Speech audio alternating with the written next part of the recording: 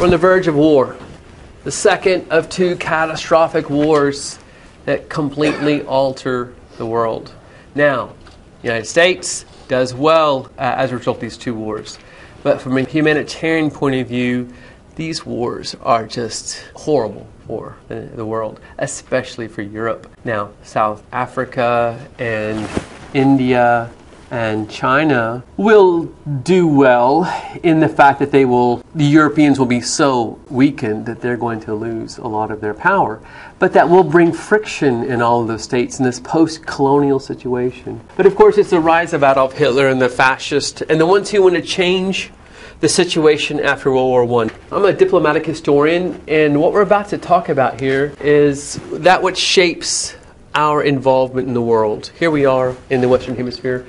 But there's going to be three things that get us involved usually in world affairs. Our interests. What interests do we have that lead us into foreign affairs? Money. So let's call that economic interest. What's another thing that would cause us to get involved abroad? Militarily. What would be another concern that we might have?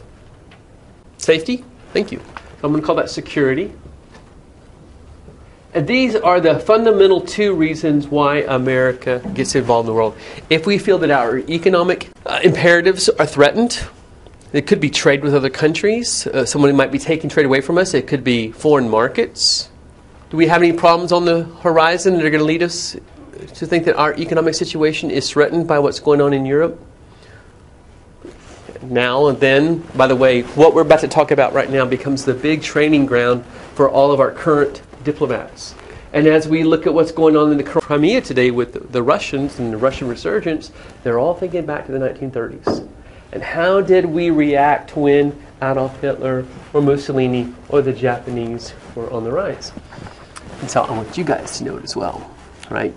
To be informed about what's happening. We're going to be threatened by Japanese aggression in China. Are we threatened by the Nazis in Europe in the 1930s? Do we feel real threatened We're not convinced that they're a threat. By the way, if we feel threats are going to lead to action. Americans in the 1930s, America First, do they want to get involved abroad? They don't. They don't want to get involved abroad. Because when we go abroad, what does it cost us? It costs us lots of money and what? Lives. What shall I use for that? Markers? What are all over Normandy Beach? Thousands and thousands of either crosses or Star of Davids, for the most part, and a few crescents. There are lots of lives and money. And Americans don't want to do that. Naturally, we care about keeping our money for ourselves and not spending hundreds of billions of dollars. And we don't want to spend millions of lives getting involved overseas.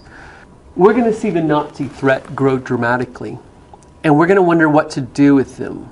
At first we're thinking, can the Nazis take care of some things in Europe and not be a threat to us? We're going to begin to see that shift. There's one more element where we sometimes get involved in international affairs, but it is rare.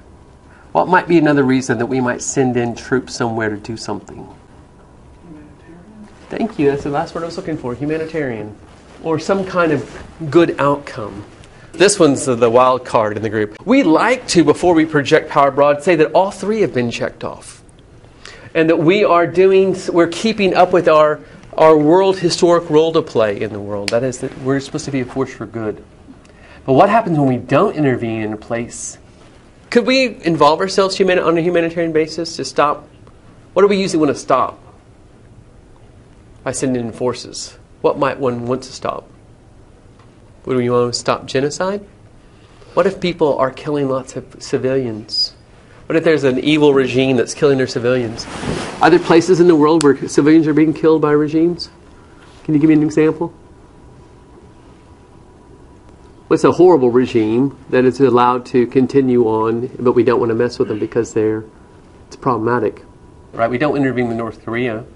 They've got hundreds of thousands of people in these prison camps, forced labor, execution of people, a police state. Why don't we mess with North Korea?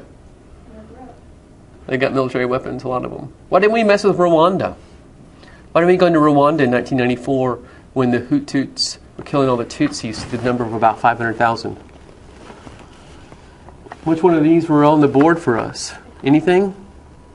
It would have been purely humanitarian, wouldn't it?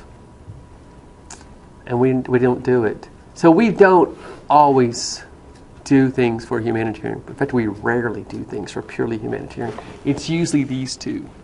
Sometimes we say we're doing something for humanitarian when it's really these two that are motivating us because we might be seen as being aggressive. At any rate, I'm giving that as a background for what's going to happen in the rest of the 20th century. Let's now look at the series of events that lead to World War II and the diplomatic crisis that we are faced with. And the diplomatic crisis we're faced with is Adolf Hitler's efforts to overthrow the Versailles Treaty. At the end of World War I, the Versailles Treaty stripped from Germany Alsace-Lorraine, which they had taken in 1870, back from the French. They also lost a big section here to Czechoslovakia. It's a mountainous region called the Sudetenland. Lots of Germans all of a sudden found themselves inside Czechoslovakian borders. The reason they gave them that mountainous area was so that Czechoslovakia would have a natural border between themselves and Germany. And then Poland was recreated on the map at Versailles. Lots of Germans living in this area because the Germans had taken over that area back in the 1700s. Now, some other changes in the map that you need to be aware of are the Baltic states. Estonia, Latvia, and Lithuania had been under Russian control since the 1700s. So Russia lost those territories. Germany lost in here. Austria had been a large empire, y'all might remember, and it got broken up to where it's just little Austria where the German-speaking people are. Now, the problem is that the Germans promised not to change the borders by military action. They promised in 1928, even 10 years after the Versailles Treaty, that they would not do it militarily. However, by 1932, we have Adolf Hitler. And his Nazi party is dead set about reversing this situation and bringing Germans wherever they are in Europe into Germany.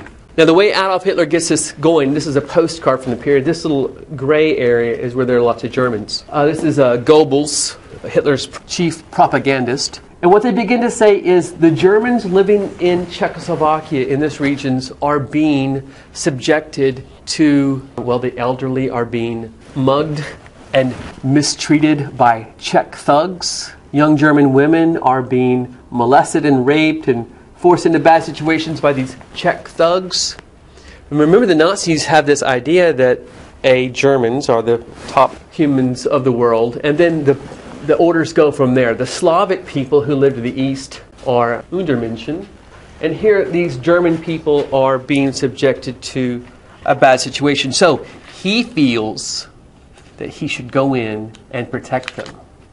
Protecting others is a nice reason to go into something, right?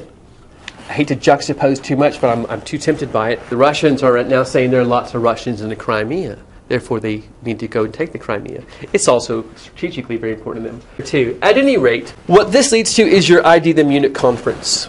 Munich is in Germany. And in March 1938, this is also has ramifications for today, Austria. How many of you guys have seen the movie Sound of Music? When they get back from their wedding honeymoon, there's a big Nazi flag hanging over the front of the chateau.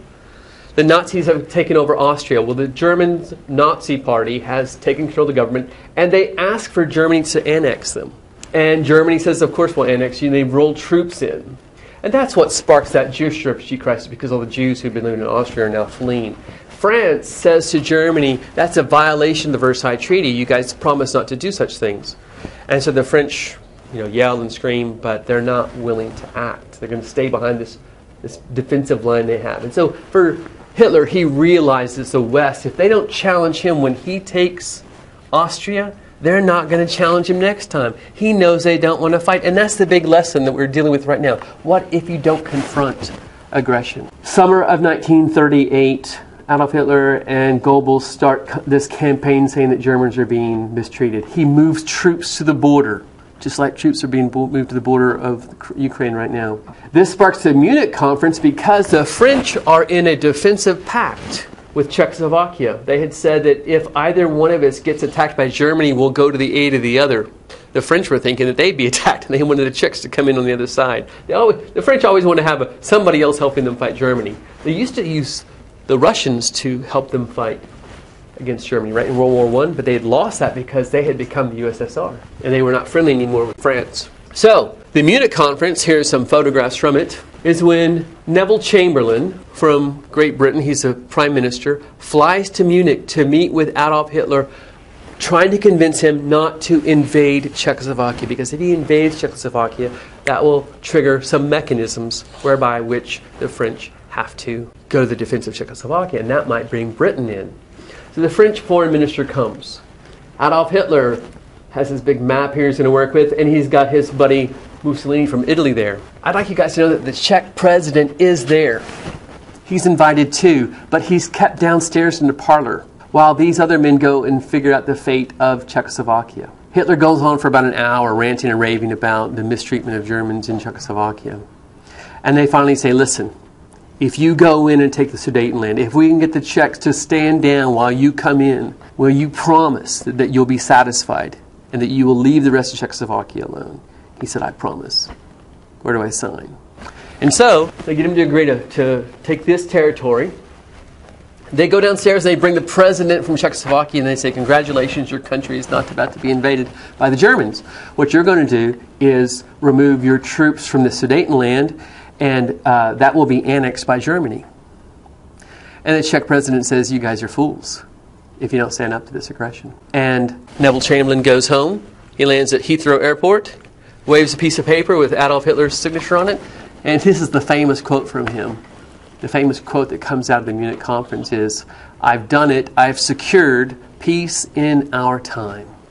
He thinks he's avoided this war by getting Adolf Hitler to sign off saying that he's not going to seek any more territory. That's October 1938. In the spring of 1939, Adolf Hitler takes over the rest of Czechoslovakia.